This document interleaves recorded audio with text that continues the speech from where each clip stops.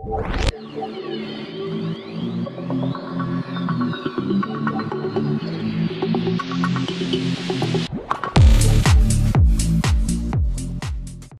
guys, welcome back to one more video, and in this video we'll be discussing about XSS payloads and their bypass.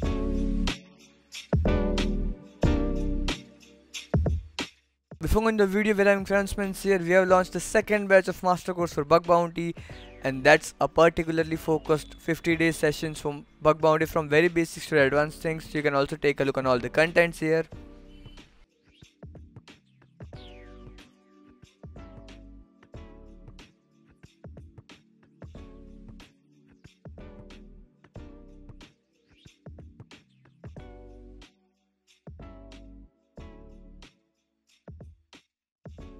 Apart from the contents, you can also take a look on all the reviews I'm gonna mention here, and also a lot of resources, POC collections, and many more things will be shared into it. So make sure you take a look on the link in the description. And also, if you're looking into the one-on-one trainings, so make sure you take a look on the link for one-on-one trainings. You can book a call, figure out your issues, and then you can proceed. So that was for the promotions. Let's get the video. So here we are on our screen now. And first of all, before starting the main video, let me tell you a thing, that yes, payload matters on or when it comes to finding XSS or any other security issues. But one more thing, it's not only about parameters or only about the XSS or the payloads we use. It's all about how the website is handling our input. So we have done a lot of live in the previous sessions, and I hope you guys already understand how things are getting sanitized, how you need to observe things there. Like suppose you can enter a simple payload of img src equals to x, and now you need to observe how our angle brackets, how our space is getting handled, what type of tags are getting used to just display the text via input, right? So it's all about how you observe the website, how the website handles it all, and how the web application is configured that we can try XSS in such a way. So until and unless you do observation, I'll not say that putting thousands of payload will work until you find the right technique for it. Alright, but still, here we have like few collections of payloads that you can definitely use. So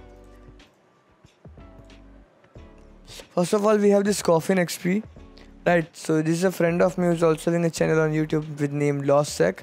You can definitely check it for sure.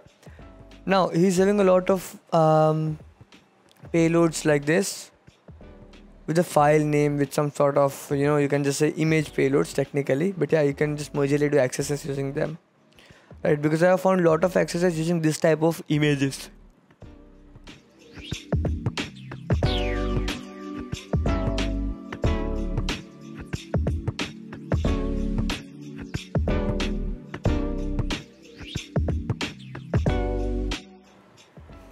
As you guys can see, we have made some recent videos on it too, so you can also take a look on that one too. Right, you can definitely take a look on this XSS payload from Coffin XP, no doubts to it. And also you can take a look on his whole profile. You can find the few repositories are there, which is having some GF patterns from nuclei templates. So make sure you take a look on all the whole profile, and don't forget to subscribe his channel. Now, nextly, we have payload of all things. Now see, when it comes to any type of payload for any bug, we can't forget payload of all things, right? So that's a whole complete cheat sheet for it, but still there's a lot of payloads, a lot of bypasses, and all these things are mentioned here, which might be having a very good explanation that you might want for your exploitations of a bug. So make sure you take a look on this one too. Right, there's a very good explanation of it too. You can just see for CORS and all this type of things, how to get a pop-up, how to do other or escalations from this thing, how to do blind access injections. So all that type of things are mentioned here, and make sure you take a look on payload of all things. The third one we might be having, which is awesome XSS, right? That's obviously a good one. It's a collection of XSS resources and lot of more things that might be helpful for like all the awesome payloads are here, polygons here, right? Then there's also explanation for all the probings, all the other techniques, right? What if this sign is enabled, disabled. So there is few things mentioned here that might be very useful for us. Encodings, descriptions, all these types of things are also mentioned here, and make sure you can use them to create or craft payloads for escalations or for exploitations or even for post exploitations. Then we have one more, which is XSS Payload List. Obviously, it's an intruder based list, as you guys can see. Even have a look on it here. That might help when you're trying to put a big number of payload in your testing format. And then here is one of mine. Like, see, it's really hard to find all the payloads from one by one in this Sublime.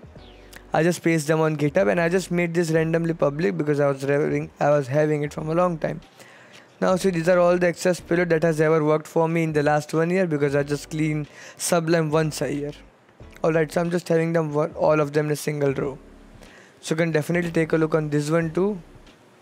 And also, for more resources about XSS, we have already made a whole XSS course giveaway. If you want me to post that giveaway again, just let me know. I'll just make my 5-hour XSS course public on YouTube. I won't be having much of an issue on it. So if you also want that, just let me know in the comment section. And we are too close to 5,000 subscribers, so make sure you take a look on subscribe button. And if we get to 5k subscriber before I post this video, thanks a lot for it, everyone.